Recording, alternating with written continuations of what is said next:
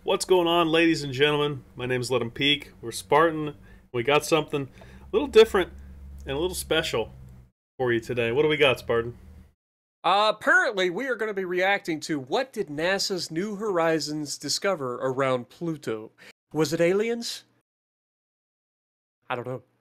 But Peak assures me that this is an awesome video and I love space. So, I'm down whenever you are. So, if you're ready? Let me give you 1 second of background. For people who don't know, New Horizons was a mission that they launched years ago to go to Pluto with like no budget, and they pulled it off. And these are all the images and all the details about that right here in this video. So I'm so excited to watch it. It's such a great one. Alrighty. So 3, 2, 1, go. In 2015, there was a huge excitement in the space community. That is because, up until then, the best image we had of the Pluto system was this. Hubble also squinted its lens at Pluto, but it's so small and distant, the best it could see was just a few blobs of colour variation. But in 2015, all this changed.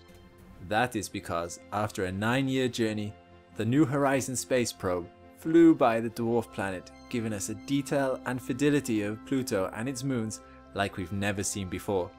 So the question is, what did the New Horizons probe see and discover during its flyby of the Pluto system? Can we just talk I'm about Alex that? McColgan, 9 years. And you're watching. I know. It took that And probe stick with me in to this go video, out and to I'll that show far. you all the highlights from the New Horizons mission to Pluto. Pluto was the last of the 9 traditional planets to be explored. This was due to the distance from us, but also, can you believe this, it wasn't considered a very interesting celestial object.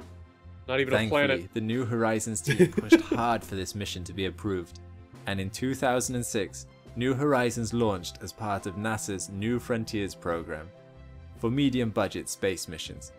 Medium The goal of budget. this mission was to get to Pluto as soon as possible, and as such, New Horizons was the fastest launch ever, it being a light spacecraft on the most powerful rocket of all time, the Atlas V. It whizzed past the moon in only 9 hours. The Apollo mission took 10 times as long. On its way to Pluto, That's it crazy. used Jupiter as a gravity assist, which shaved 3 years off the arrival time. It also used That's called Jupiter a as a shortcut. trial run for its systems, taking some remarkable videos and images of the planet and its moons. After this successful trial, New Horizons went into hibernation mode to prevent wear and tear of its instruments.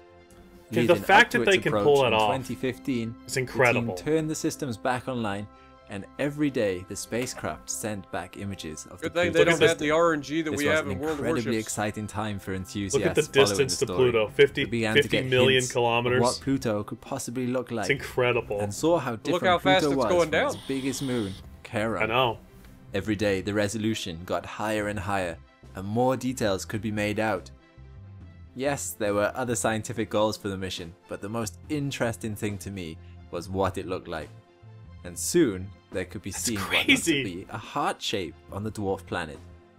And on the 14th Pluto of has a July, heart! the New Horizons probe made Remember its that closest headline? approach at only 12,500 kilometers from the surface of Pluto. However, mission controllers didn't get a look straight away. Firstly, the probe was too busy taking a lot of photos during the flyby to Dude, send isn't that back just anything incredible? immediately. Once data transfer commenced, they had to deal with a slow uplink speed of only 1 kilobit per second. Further to that, You think there you was got bad a internet. 4.5 hour Used latency to. between the spacecraft and Earth. But what it did see and send back was spectacular. Mountain ranges, ice plains, glaciers, and an atmosphere. It also had a good look at some of Pluto's moons. So let's go into some detail now about what it actually discovered during this flyby. One of the first things observed about Pluto is its unusual relationship to its moons. For a start, Pluto's biggest moon, Charon, orbits very closely to Pluto and is also very big in comparison. This means that the barycenter of the two objects, or in other words, their center of mass, wobble around is each other. outside of the primary object. Mm-hmm. They actually both orbit around a point in space. Kind of like a Not binary only that, planet system, but actually. both objects are tidally locked to each other. This means But if you stand on one, wouldn't that the cause, other won't like, move tidal from that heating of point the in planet, too? sky. This is very unusual, because while some moons are tidally locked Depends. to their parent planet, the planet is There, not there needs to be also tidally locked fluctuation to to the moon. cause that. Charon is very In and visually out different movement. from Pluto, being much darker. This implies they are not from the same origin. The rest of Pluto's moons are very small, being only a few kilometers across. So Keros is Their actually a orbits are captured exceptionally object. circular and Interesting. are all coplanar with Pluto's orbit. The geology of Pluto is very interesting. The biggest visible feature on Pluto is this giant heart shape, which wowed the world when it first came into view. It has since been named Sputnik Planitia. It is the size of Texas and has a strong color contrast to the surrounding area. Just put that This into is because perspective. it is It's a the giant size of ice Texas. plane. In And fact, it makes during up the like flyby, half the it was planet. confirmed that 98% of Pluto's surface is comprised of nitrogen ice. On average, the temperature on the surface of Pluto is minus 229 degrees Celsius, Yeah, that's cold. which means water ice would be rigid and brittle. On the other hand, nitrogen ices at this temperature act like water ice on Earth, meaning it can flow as glaciers. This can especially be seen around the edge of the heart, glaciers flowing into the gaps around craters and mountain ranges. The ice plains themselves have giant polygon shapes across the entire area. There are also no craters, which means it must be a relatively new feature, or a feature that is being continually renewed. It is perhaps only 10 million years old. The polygonal cells show ridges on them which are likely caused by sublimation, the process of ice turning directly into a gas. Although it's not known for certain, Sputnik Planitia could have formed from an impact, and ices filled the crater in from a potential subsurface liquid ocean. This filled-in basin actually causes a positive gravitational anomaly. A gravitational anomaly is where gravity at one point is different from elsewhere on the object. The ice plane is directly facing away from Charon, which would align it up with the object's tidal axis. Due to the short distance between Pluto and Charon, tidal effects are very strong on both objects. This could be the reason why Pluto is tidally locked to Charon, and the two objects can't look away from each other. Surrounding the ice plains are vast mountain ranges made of water ice, which, when viewed from the side, look spectacular.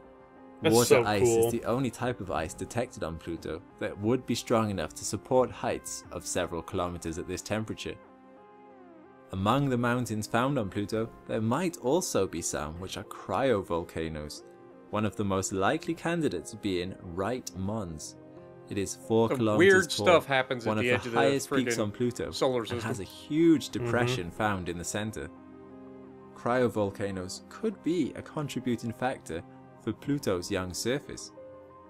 Another feature of Pluto is the dark material that seems to be sprinkled on the surface in some areas. The biggest such area is called Cthulhu Macula.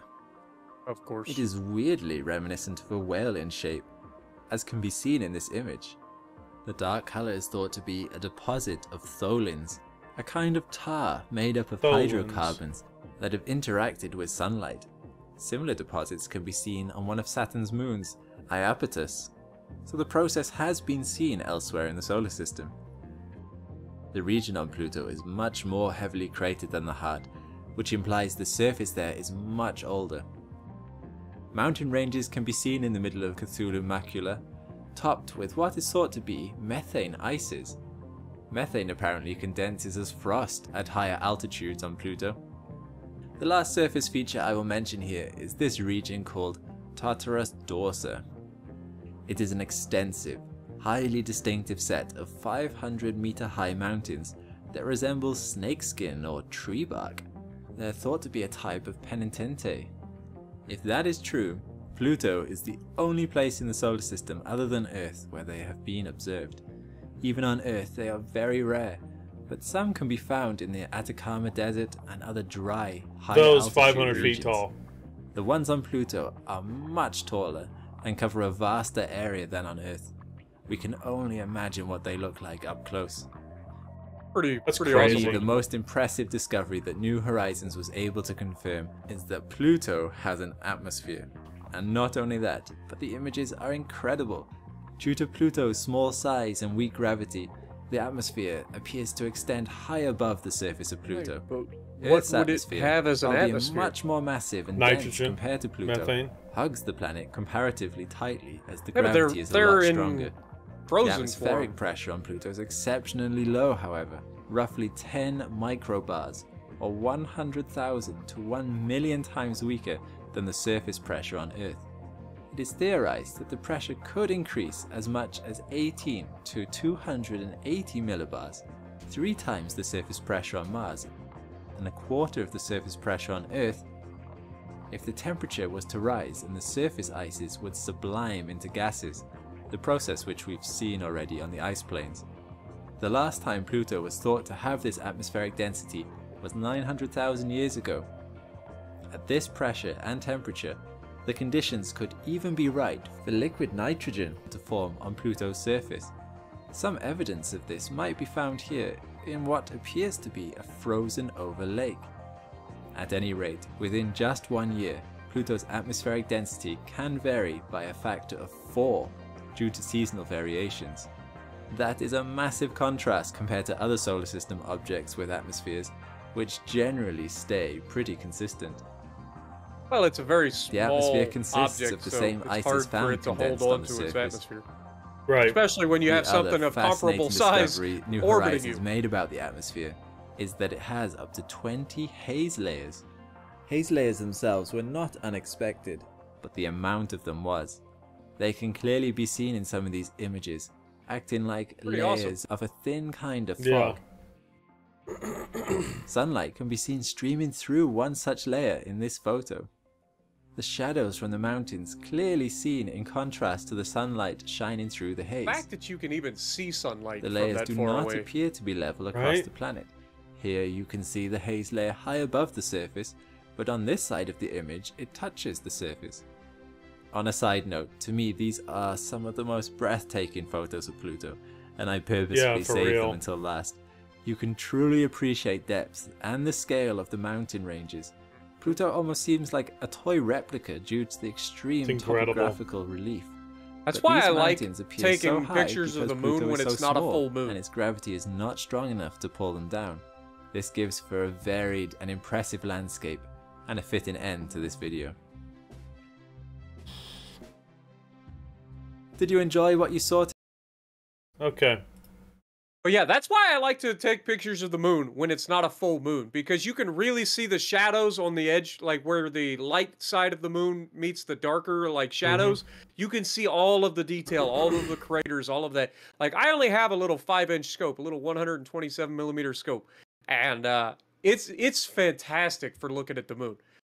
It gets a little rougher. It's amazing at looking through the eyepiece at like Jupiter and Saturn and stuff. Like you see so much detail. Taking pictures of Jupiter and Saturn, much more difficult with that small of a scope.